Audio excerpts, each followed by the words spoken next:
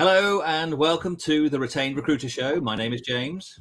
And my name is Jo. Thank you very much for joining us, everybody, albeit a couple of minutes late. But yes, we're very happy to be here. And hopefully, technical difficulties aside, there we are. Very happy to be here today with some special guests. And James, I'm going to let you introduce our amazing guest for the day. Yeah. So, as you said, we just had a couple of minutes late. Good old technology. Sometimes it lets you down. But our guys, they've managed to get in. So we're joined today by two very special guests from a company called Carbon 60, James Furling and Matt Roach. So welcome, guys. Thank you. Thanks for having us. Be with you. Yeah, good. Well, listen, before we get going, it's always helpful for people to understand who's on the call. So Joe and myself are pretty well known. So it'd probably be good if you do a little introduction, perhaps a little introduction of your company, and then we'll sort of jump into some of the questions that we're really looking forward to asking you guys. And we do appreciate you joining us today. So, yeah, give us a little intro to you. So I'm James Sperling. I'm the Director of Operations for the engineering business with Carbon 60. I've been with Carbon 60 for about 12 years. We're part of the Impellum Group. And within the Impellum Group, we form part of STEM, which is the offering of Lorien, SRG and Carbon 60. So we're probably the largest STEM business within the UK, especially within the specialist markets of IT, medical, scientific and engineering construction. Yeah, hi guys, I'm Matt Roach, Client Relationship Manager here within the engineering sector. I've been with the business for about 7 years now. And I kind of, 2 years ago, we've been on an evolution. I'm sure we'll come on to this, but I kind of looked after our exec search, and that's kind of since evolved into RPO and packaged projects, but all 100% retained. Excellent, guys. Listen, thanks for that introduction. Nice to see you've got so much experience as well in recruitment. So I'm sure people are going to enjoy listening to your story. And as you mentioned there, James, you are probably one of the largest firms in your sector in there. And I hope what you're going to tell us is you've got even larger over the last couple of years. I hope that's going to be part of the story today. Yeah, we have. Very good. Very good. It is. Good. Joe, do you want to kick off with a question? Yeah, sure. I think, oh, by the way, everybody, I know we've got quite a lot of people watching this today. So if you do have any questions that you'd like to ask James or Matt, then please drop them in the comments. We'll keep an eye on that as we go through. It'd be great to find out. I mean, I know that, I've been working with you guys for the last couple of years. The title for this was, transitioning over into Retained, but using that intro platform to help to do that. So it'd be great to find out what you were doing sort of before intro, a bit about the business before you decided to make that shift. Yeah, so the engineering business, we work with customers that primarily manufacture a physical product across engineering, aerospace, defense technologies and energy. So our core sectors are fairly strong market sectors in the UK recruitment space. However, we only work with customers that manufacture physical products. So the same product life cycle, whether it's a pen or a radar or a missile or whatever the product is, it's the same manufacturing cycle that takes place. So we work with every skill set at every level within that cycle. So essentially what we do is we work from entry level right up through to board level. So historically, we've placed interim, contract and permanent people in specialist roles throughout the country and Europe for best part of 30 years as a business. Pre-COVID, we were doing the traditional recruitment methods. So for Matt and I, when we came back into the business after being at home and office shutdowns, the thought of coming back to do what we've always done was quite a daunting task, really, because obviously, as you know, in every recruitment business, you're asked for growth year on year, and it's like, how actually do we get this growth? We can do it what we've always done: more people, more jobs, more customers, but it's messy, it's untidy, and it doesn't guarantee the return of investment. So we were already doing exec search in pockets, and we were pretty good at doing it, and really not because we're specialists in exec search, we're just specialists in recruitment and the management of a process. So coincidentally, intro came along whilst we were looking to launch and elevate that exec search part of the business. So it was a partnership built on good timing, really. Yeah, I think also as well, what was key in the year prior to COVID, I've done a lot of direct level placements in our existing customer base. Just so happened we had a 12-month period where there was a lot of direct hiring, but because the historic relationships were contingent, we were kind of working to the same T's and C's, albeit badging it up in kind of a different way. So we came back from COVID and we actually did some analysis on the 12 months prior, and that actually looked at had we had exec search fees, we would have made, I can't remember what the figure was, but it was six figures plus more in terms of what we'd been able to charge. Wow. And when we looked at it, we didn't really have value add in terms of what we were doing. The customer was still kind of seeing the same journey. And yeah, as James alluded to there, we coincided with, got in touch with you guys, looked at the product, and it was right for, the direction of travel at that particular time. Yeah, and it was a good time to meet up. I say everything, things happen for a reason. It's very fortuitous in terms of timing. But I think what was important is you guys were looking to do something a little bit different. So what is it that prompted you to look for, if like, an alternative solution? Because as I say, you're experienced recruiters, you've done executive search, you know what you're doing. What is it that attracted you to looking at something that's, let's say, a technological solution or addition to your solution? What was it you were looking for? I think COVID was the trigger, James. We came back, and obviously some customers were getting busy bit by bit, but it was nowhere near as buoyant as it was pre-COVID. And obviously we had the inevitable conversations. Customers wanted to elongate payment terms, work on lower rates, wanted us to do more work harder for effectively less profit. And that was the trigger. We knew we had to do something different. Yeah. What this technology enabled us to do was to put a kind of a manual process into a piece of technology, and using the technology to actually demo the process and show the features and benefits and the value add without actually having to sell on who you were or your experience. So it gave us a platform to pitch off, which instead of focusing on the output of a pitch, it was actually just getting the pitches, and then knowing the pitch, the sales process, and the tech off the back of it, and obviously, following a certain sales process, the demo actually sold itself, which was a bit of a breath of fresh air, really. Because what is probably traditional in recruitment is I can't replicate myself, Matt can't replicate ourselves, and obviously a lot of people don't like to do sales these days. So essentially it gave us another vehicle to actually scale up. Yeah. Okay. So I love, I was gonna say, I love the with you saying about how the platform helps it to be, it productizes it, doesn't it? It makes it easier to see, it makes it demonstrable. So you actually have a demonstrable value proposition. And when you say that, I mean, gosh, the amount of people recruiters that we work with who in the past have really not struggled, but found it very difficult to demonstrate the value to a client, rather than, like you said, just going on years of experience or, trust us, we're recruiters.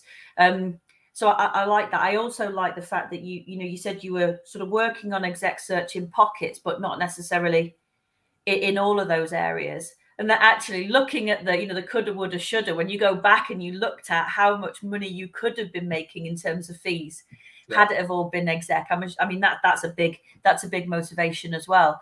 A lot of people would say that that's a really brave move, one that not a lot of businesses take that leap. So, and you talked there about getting the pitch right, the sales process, and then the platform and using that as a springboard for your pitch. But can you just talk us through how you kind of went from decision of, yes, we need to transition into Retained, to actually practically implementing it into your business? Yeah, it was scary to begin with. I mean, myself and James did the training with James O'Brien, and like most things, you get off the call and within 10 minutes you're distracted doing something else, and a lot of it goes out. And I'll be honest, I probably parked it for 8 weeks, and it was only when James said to me, "Look, we've got this on board, we're paying for it, we need to use it." But one thing I would say is it's the learning process is tough. And I mean, I went through a 2-month period where at 3 o'clock every afternoon, I would just pitch to James and pitch until I found my flow. And then once we had that confidence, we then went and spoke to existing customers because it was slightly warmer. They knew us, and then that landed really well. It was something different that they've not seen before. Yeah, and surprisingly, you'd probably imagine that it was easier getting converting existing business into retained. Actually, that wasn't our experience. Although we did have some easy wins in the early days on some more problematic roles, which is typically where you are pointed to, because most customers want you to deal with the hard to fill stuff before they give you the easy bread and butter stuff. So that's been our experience. But equally, at the same time, if a customer sees you're able to provide the same service without the retained or the part payment or the staged invoicing, traditionally they struggle to get that journey or transition into that journey of paying for your service up front. So we had a really good start to it. A little bit of a slight conversion with the existing business, but primarily most of our wins have come from new customers, actually. Yeah, one thing I would say, Joe, just to caveat that, is I think it's really important. You can't have a consultant that's going to dip in and out of this, do a bit of contingent. You have to. I lived, ate, slept, and breathed this for months on end, and I was fortunate that James allowed me the time to get up and running with it. And then when the wins came, they came big. Yeah. I think again, I just want to sort of congratulate you, Matt, and you as well, James, for sort of working together on this, because it is that perseverance. It's interesting what you said, and it's I hope people listen to this. It wasn't easy. This is, you're changing the way you're doing things, and it's so easy. We see this. It's very easy for someone to slip back because the path of least resistance say, "Oh, I'll just keep on doing what I'm doing. I'm doing okay." But because you'd actually analysed how much money you could have had, going back to Joe's coulda, shoulda, woulda type scenario, I think maybe that was part of the motivation that helped you. But hats off to you for going through it. And again, the other important thing that I heard you say that is living and breathing it, but actually every day at 3 o'clock practicing it until you get into your flow. And then what happens, it becomes second nature. And what we start to see, and I think this is true for you guys as well, it starts to become part of your DNA. Yeah. This is what we do. Yeah. So there's no point in me going backwards and actually offering, downselling a service. I've actually got a service I truly believe in. And it's interesting. Mark Clinch has put up a question. I don't know whether you guys have seen it on screen, because I'm not sure whether you're on a phone or what. It says, what part of the proposition do clients value the most? That's a great question. Thanks, Mark. A couple, Yeah, I think first and foremost is the fact that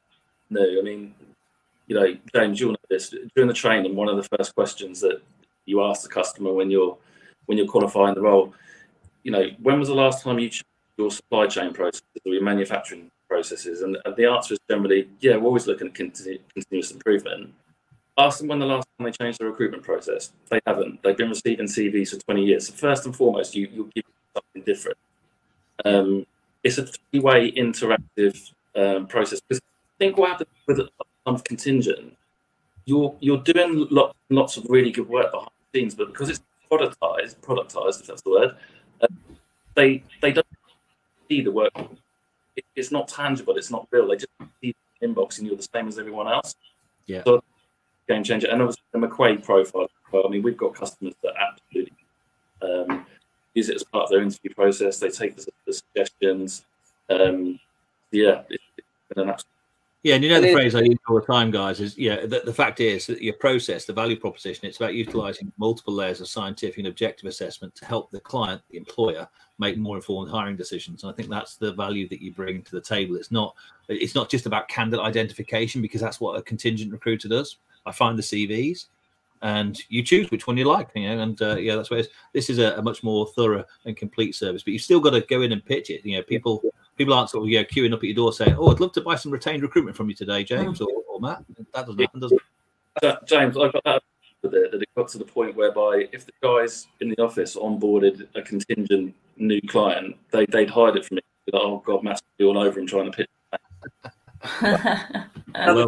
I think another thing to add in, especially in the candidate market, is attracting the right candidate with the right proposition. You've got the candidate briefing back, you scope out the role, you're really actually embedding the qualification process to ensure that you're getting the right hire.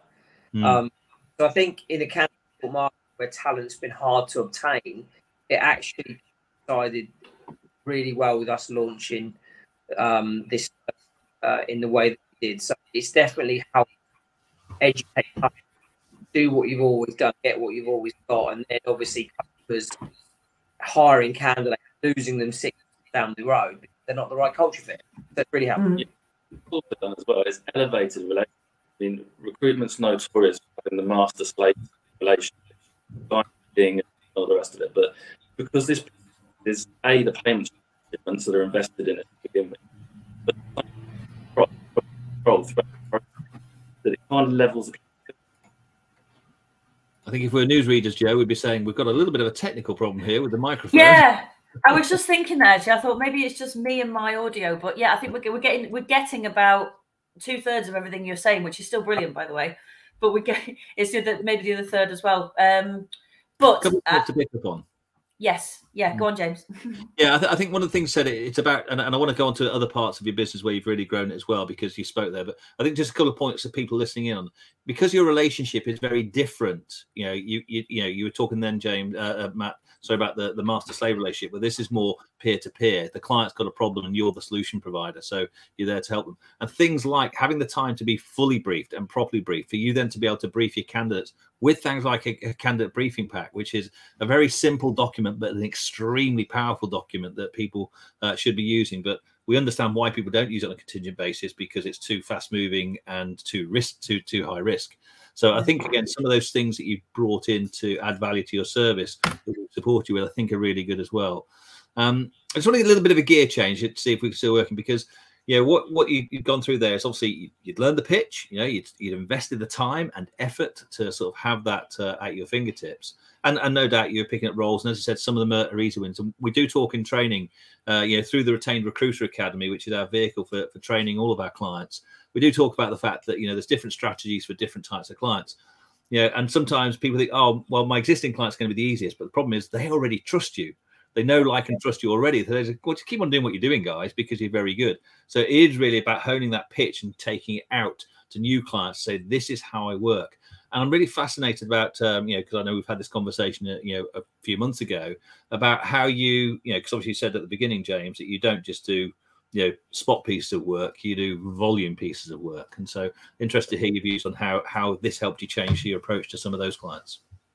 Yeah, that real step change for us, Jack. We were focused on winning singular vacancies or maybe packages of 1s and 2s. And then it became apparent that when you're pitching it initially, you're having different conversations with your customer. You're not actually speaking directly about recruitment. You're identifying their pain points from an invoicing point of view, multiple suppliers, no cost control. So conversations naturally start to change. And then we kind of went down the road of winning mini RPOs using the technology. So the first package, 12 roles over a 3-month period, monthly retained, and then it got bigger. The next package was 21, I think, and we're currently running a package of 59 for one particular customer. So it's really stepped up over 9 to 12 months. So the bit I want to sort of pull out there, sorry, Joe, I might be hogging the limelight here because I'm really keen to get this out. No, absolutely. So the bit there is how you're using the same process, that high value proposition process for delivering multiple roles across an organization. Is that right?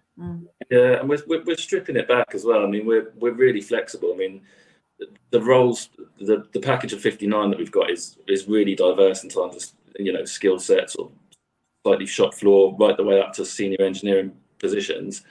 And depending on the role, we're stripping it back. The camera technology, video technology isn't relevant to the role. So we just tailor it and manipulate the back office of the system to suit what the customer wants.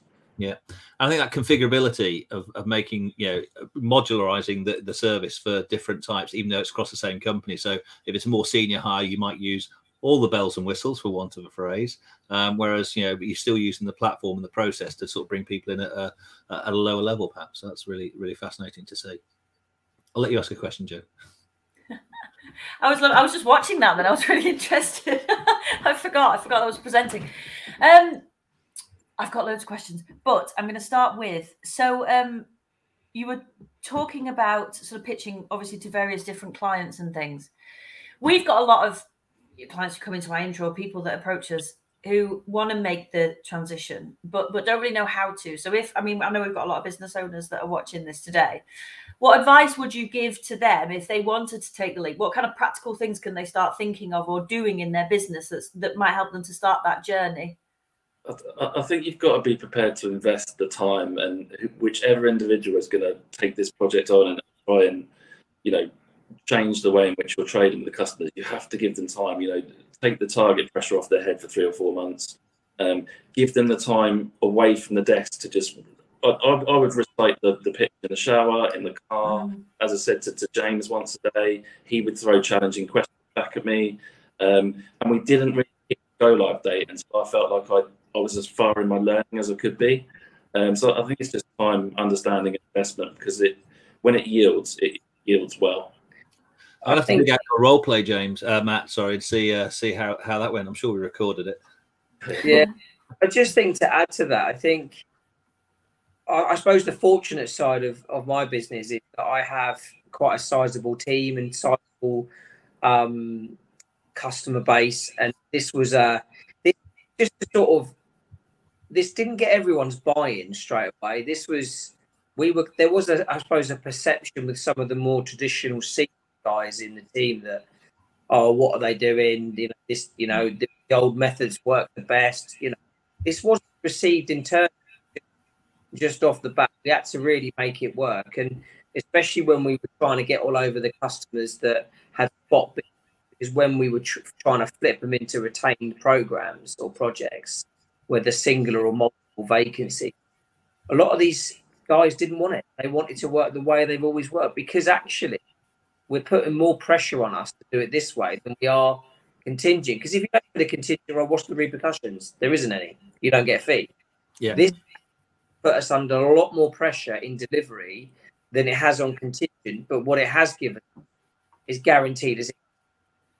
So we put the pressure back on ourselves to deliver. So just to encourage people, like, I'd rather I'd rather work knowing I've got money in the bank than actually work for free. Because you've got to value what you're doing, and that's been our journey. I don't see.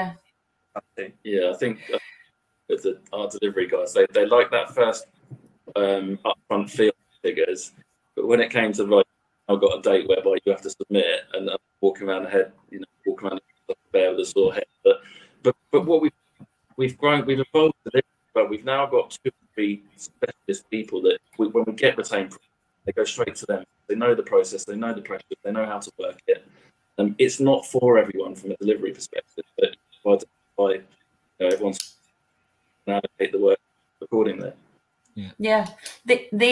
When you say it's not for everyone, that's so true.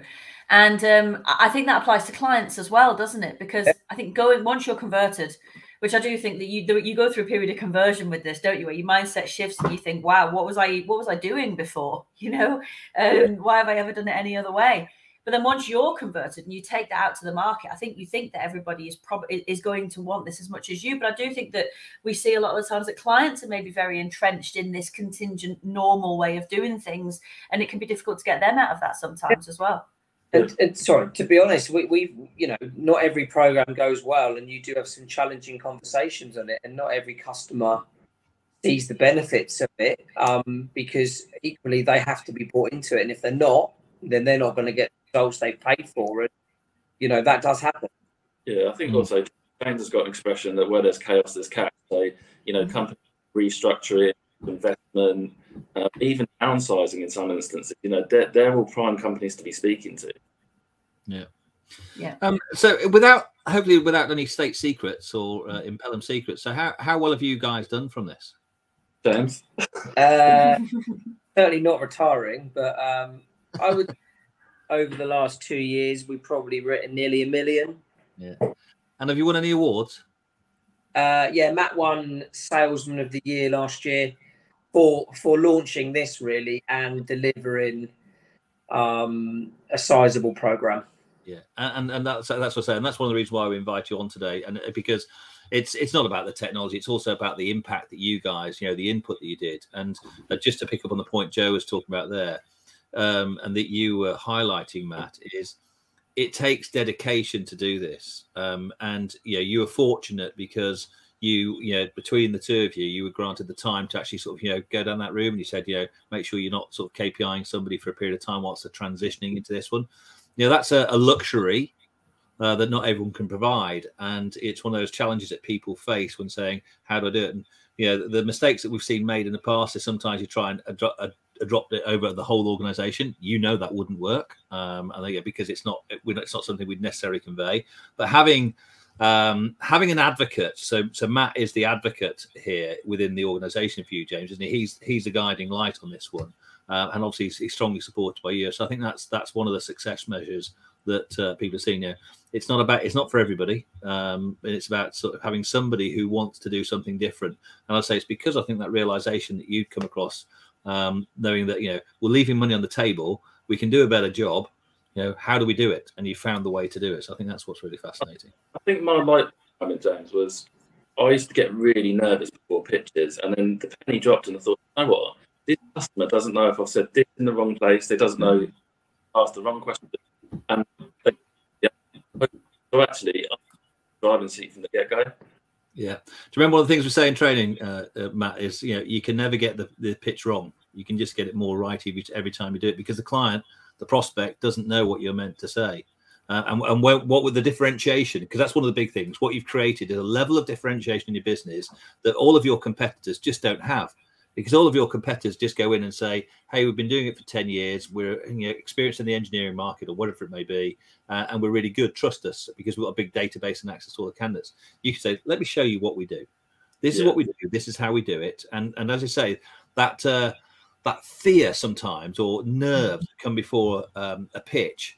And again, come back to the word you used earlier, flow. Once you've got your flow, you know, you go in and you've got a guide, you know where you're going, you know your structure, you can get pulled off and pulled back, but you know how to come back to the center and actually complete what it is that you need to do. And I think that's the bit that you've mastered. You've mastered the ability just to, you know, we call it stress-free selling. Yeah, you're not stressed when you're going, because you know what you've got to talk about. So it's good from that side of things. I think it's nice to ask for business as well. I think it's, you know, if you look at sales, traditional recruitment, you know, it's sold on yourself or, you know, your database, like you mentioned. But actually, once you take it through the process, or, you know, they're all ready, and the way you question, they're all ready to say yes anyway. Yeah, we've asked customers that, what, you know, why did you say yes to Retained? Or why did you? And a lot of them, no one's ever asked. Yeah. No one's asked a question. That's because a lot of recruitment's not selling, is it? It's just taking job orders, being blunt about it. So there's a great question. Yeah. There's a great question on screen, isn't there, Joe?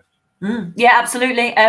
Read our minds. I think this is a brilliant question, probably to end with as well. So, are you planning to scale the service within your organisation, and how? So, what's next for Carbon 60? Well, we're kind of a little bit like everyone else in recruitment at the moment, kind of victims of our own success. You know, like most companies, stretch to the limit. James, I think probably we will look at. Yeah, I think we've already seen this platform merge into some of the other STEM brands already. So SRG in particular, they're using it.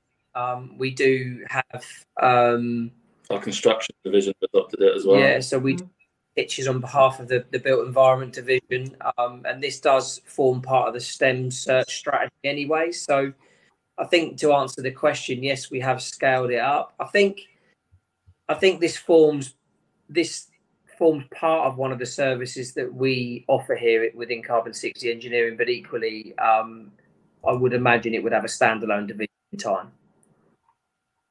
which it kind of has now. But it at the moment it sits within another manager. But I would imagine over time we would separate it out and have a purely dedicated, scaled up team, someone booking appointments, because we would need to make sure that we got the end-to-end process right. Appointment, demos, delivery, implementation, that sort of thing. Yeah, well, listen, it's been fascinating listening to your journey. And if anybody else wants to know, you know, how we can help you do that, you can see there's a message on screen. Just go to www.retainedcore.com. You can book some time with us, and we'll share with you our thoughts on how we can help you transition in perhaps the way that James and Matt have. And you so eloquently spoke today about your journey, and we appreciate it, you know, particularly with some of the technical problems we had at the beginning. So thanks very much for that. Joe, anything to wrap up? Yeah, no, just thanks very much, guys. I think it's always really interesting. Myself and James do these weekly, if not fortnightly. And, you know, as much as we like to think that people like to listen to us, actually people really like to listen to you guys, because you're out there at the coalface and you're doing it, you know, and you're making mistakes, but then you're learning from them and growing. So it's a pleasure. Thanks for taking time out of what we know is your very busy schedule to come here and to hopefully, you know, share some of your pearls of wisdom with our network. So yeah, really appreciate it, guys. Thank you. Pleasure, guys. Thanks for having us. All the best. Listen, guys, we enjoyed working with you the last couple of years and look forward to working with you over the next few years as well. So thanks very much for your time today. And thank you very much, everybody. We'll be back again next week where we're talking about how recruitment technology can impact on your business. So join Joe and myself next week. We won't have any guests, I don't think. Maybe you can find one, Joe. But anyway, we look forward to welcoming you back next week. Thanks for listening today. It's been a pleasure as always. Thank you, everyone. Bye-bye.